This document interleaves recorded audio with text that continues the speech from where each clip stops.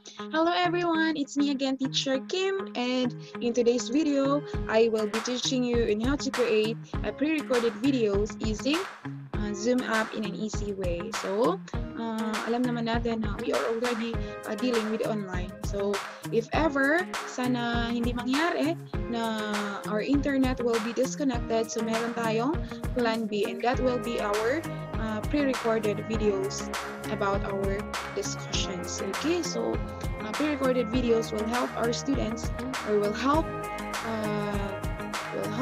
the students' learnings to not be delayed through our pre-recorded videos. So we need to create pre-recorded videos. So in order for that to be possible, so we will understand and we will know on how to create pre-recorded videos using Zoom app. So since I have knowledge about creating pre-recorded videos using Zoom app, so I want to share this one to you. Okay, so I hope that at the end of this video, you will learn a lot, and I hope that you will stay tuned. Please don't forget to subscribe and click the notification bell in order for you to be notified once I upload new videos. Thank you so much and have a good day. We'll go through the wastelands, through the highways, and on we'll go.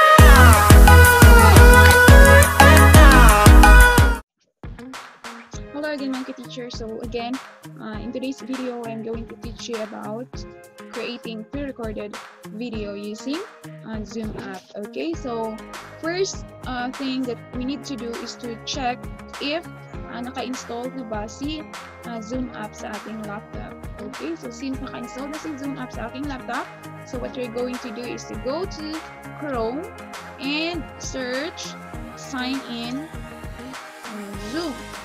Okay, so after that one, i-click natin si sign in Zoom. Okay, so after natin ma-click, okay, you will be directed, or we will be directed into this page. So what are you going to do is to go to host a meeting.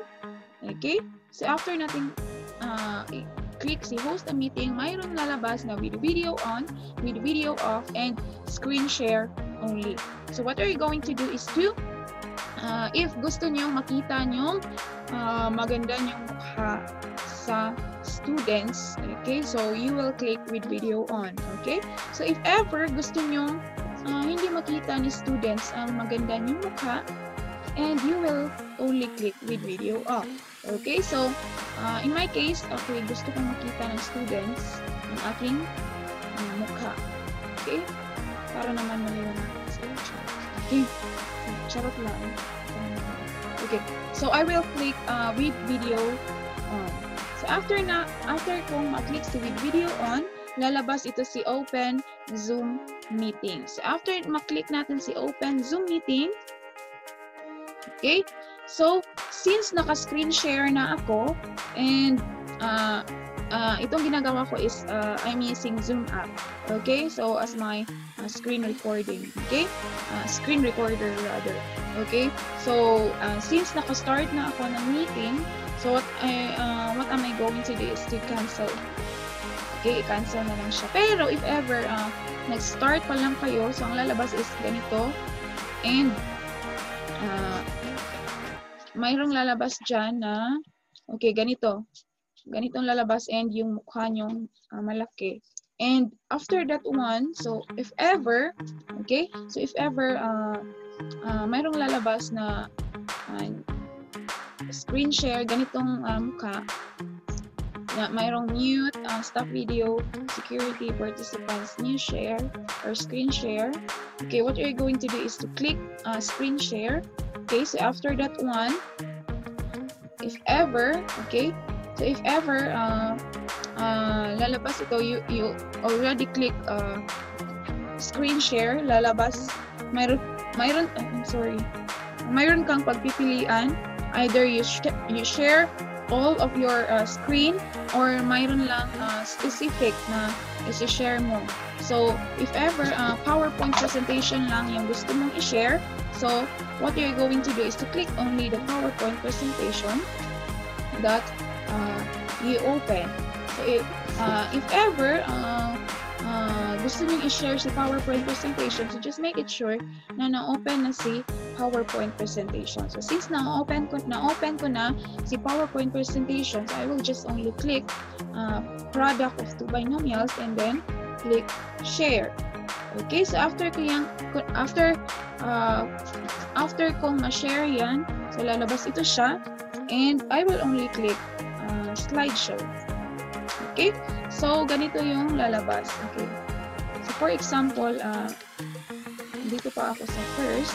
Okay, so for example, nandito na ako sa PowerPoint.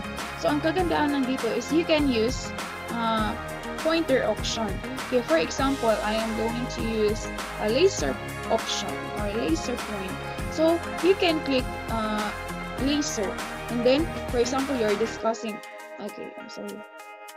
Okay, for example, I am discussing patterns, where are you? Okay, you will only point that patterns, where are you? And then click next. Okay, so after that one, after next, okay, we will discuss a product of two binomials, products of the sum and difference of two terms. Okay, so or you can use highlighter. Okay, okay, you can use highlighter, or you can highlight those topics. Okay, for example, this one, products of the sum and difference. Okay, you will okay, you will say to your student, okay, can you read this one? Okay, this one only. So okay, so mayroon siyang highlighter, mayroon siyang laser, and of course mayroon siyang pen. So depende sa gusto nyo gamitin. So ganito. Okay, ito yung kagandahan sa Zoom app. Okay, so you can just click next, and ganito na yung lalabas. And okay, for the finished product or for the finished video that I've made, so yung in-upload ko last month, yung mathematics tutorials, I'm using the Zoom app. So you can watch that video. So I will only, so just like what I did in my last video, the mathematics tutorial, the last video that I uploaded in my YouTube channel. So ang ginamit ko doon is yung Zoom app. So para makapag-record ako for my students. So Zoom app lang yung ginamit ko. So ang kagandahan lang dito sa Zoom app is direct siyang mag-convert. So after you end your meeting, so mag-convert siya agad. And of course, maganda siya. It's because you will not edit. Kagandahan lang dito sa Zoom app is hindi ka na mag-i-edit ng yung video sa mga video editor app. So it's because direct siya ma-convert, and kung ano yung pino-point out ninyo, for example, two binomials, and kung ano yung pino-point out ninyo sa PowerPoint, and kung ano yung dinidiscuss ninyo, bino-voice out ninyo sa inyong bibig, so sabay siya, hindi ka na mahihirapan na, ay dito ko ilalagay yung dinidiscuss ko, dito na part na to. It's because direct siya na mako-convert and automatic. For example, nagre-record ako and automatic siya mako-convert. Okay, that's the good thing, or that's the better things in using Zoom app as our screen recorder. Okay, so let's watch one of my examples sa ating pre-recorded video. So let's watch.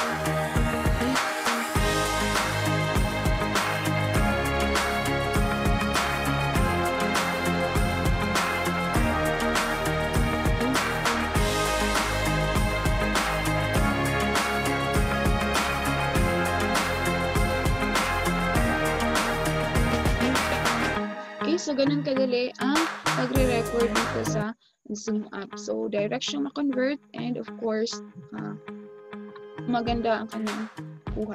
Okay?